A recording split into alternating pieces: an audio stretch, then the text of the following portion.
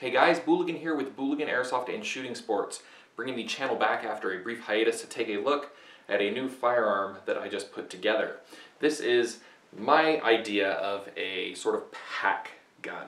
So it is something that is compact, foldable, and is chambered in a very easy to find and very easy to shoot rimfire round. It has a very short barrel and a pistol brace, making this a pistol. Let's talk about the individual parts that I put into this and how you might be able to build one of your own. Up top, it starts with a Keystone Shooting Sports Chipmunk pistol receiver, barrel receiver setup. These come equipped with Williams fire sights, so fiber optic sights front and rear, which give a very nice bright picture with any amount of ambient light. The pistol models of these come with a 10.5-inch barrel, and this guy comes with a 1/2-inch by 28 TPI threaded muzzle, allowing me to install something like my Amtech fire and suppressor, which we'll take a look at in just a bit.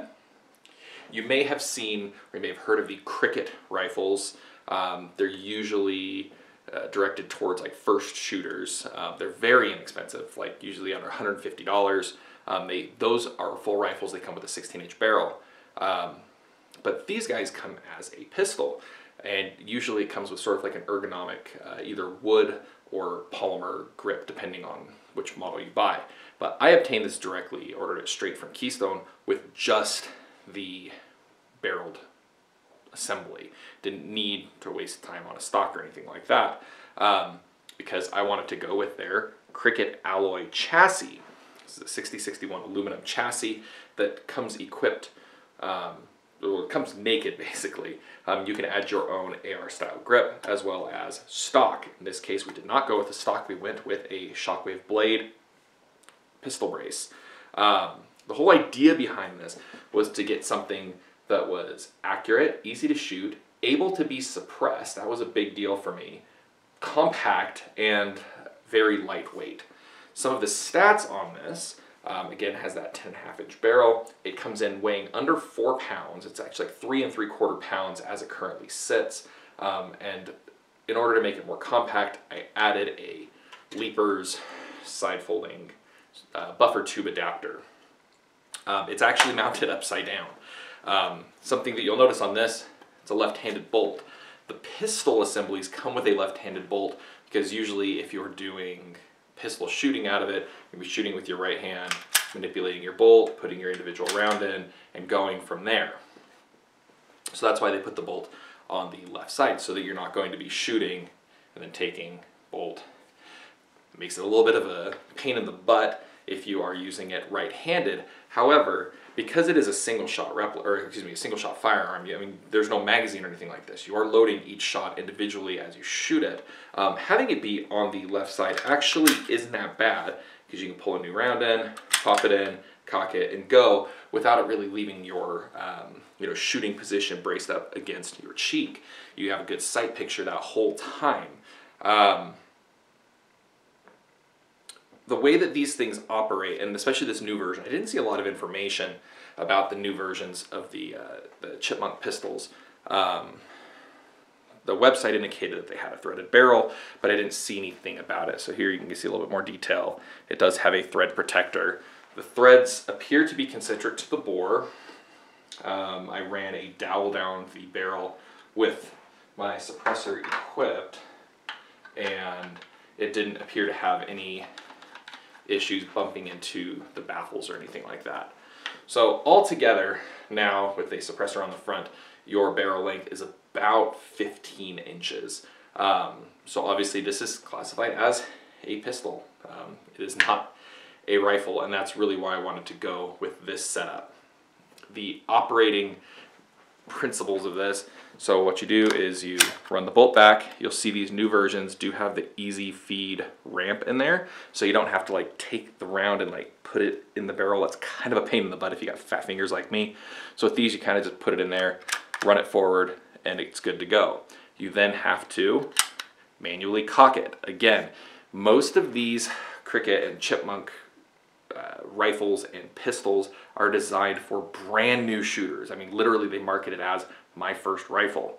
So therefore the manual of arms is going to be a little bit more complicated, just because you want them to be safe. You want users to be using this thing extremely safely, so there's no real accidents happening here. So once it's cocked and ready to go, you simply pull the trigger, it fires, and you know, to eject the round, you just manipulate the bolt. It's got a very good ejector and extractor. Boom, pings it out. Take a new round, put it in, you're ready to go. The trigger pull on this is shockingly good. I was expecting, especially considering these Chipmunk pistols and rifles usually run about $100 to $150. I was expecting it to have, you know, just a real lousy, heavy, long trigger, and that's simply not the case. The trigger feel is a little squishier than I'd like. It's not like a, you know, snapping a piece of glass in your finger or anything. It's a little spongy, but the weight is super light. It's only 2.5 pounds, which for something that's stock and has not had many manipulations, you know, of the action yet, that's quite good. And I'm sure that this is going to slick up even more with time. The grip that I went with is a Tapco saw style grip. It's big and it's chunky, which fits my hand well, but the main reason I went with it is because it's got a nice little locked up storage compartment so that I can come up with some survival items to put in there, you know, because considering the whole idea of this is to have something that you have tucked in a backpack that you can use to gather game, or, you know, just toss in a pack, go camping. If you don't want to carry a full-size rifle and you want to have something a little bit more accurate than just a pistol, you know, that a non-stabilized pistol that you're holding in your hands, that's kind of the whole idea behind this thing. The side folding stock adapter that I went with is from Leapers or UTG, and it is mounted, as I mentioned, upside down. Normally these feet fold to the left. However, if it folded to the left, it would interfere with the bolt, since this is a left-handed bolt. So it's mounted upside down so that it folds to the right. It just changes how you have to do it. But the nice part is that you still have enough clearance in there to actually still operate this with the brace folded to the side. So you still have, you know, a more compact, it's still able to function in this. You don't have to unfold the brace to deploy it to be ready to shoot.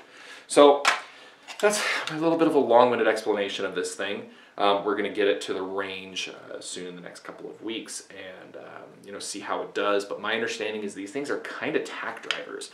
The barrels are very high quality. It's a fully free-floated barrel. Nothing's touching it at all.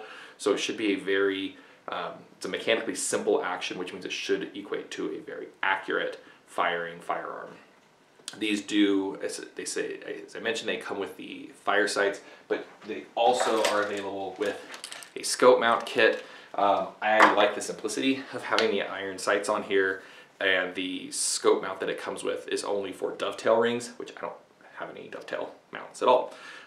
If anything, I would mount like a little red dot on it, but I'd have to get a whole different mount and adapters for that. And for now, we're just sticking with the iron sights. So stay tuned. I promise it'll be less than 4 months before I update the channel again, and we'll be getting some time at the range with this, as well as another project that I'm just waiting to have a barrel cut down for a 410 bore AR pattern firearm. That thing is going to be very interesting.